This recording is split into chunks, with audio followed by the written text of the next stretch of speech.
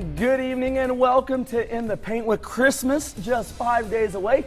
Ross and I are certainly in the holiday spirit. We even, right here, have our own Santa hats tonight. Folks, we're going to wear the Santa hats for the show.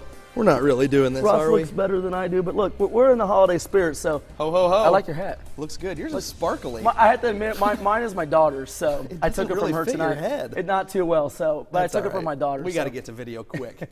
I'll tell you what, to go along with the Christmas theme, we'll tell you what teams have been naughty and pulled upsets, what teams have trying to keep their perfect seasons going. We did have several area teams enter the night with undefeated records. Good stuff going on. We have the perfect game to start our show with that goes along with Christmas, that being the green of West Vigo against the red of Terre Haute South. The last two times these teams have met at South, both games have been close. Would that continue tonight?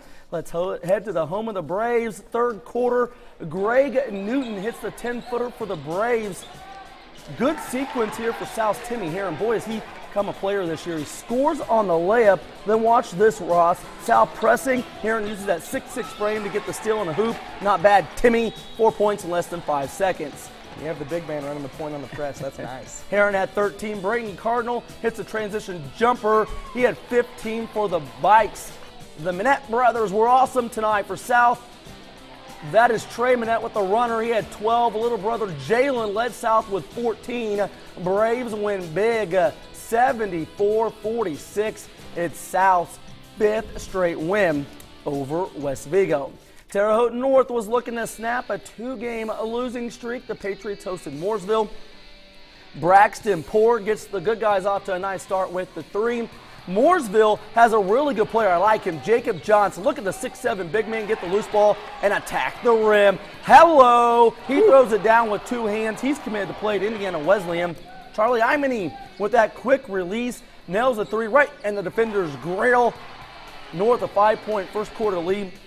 Mooresville has picked up a transfer from Avon named Carter Van Wanzil. Kick and stroke it. 3 of his game high 24 points.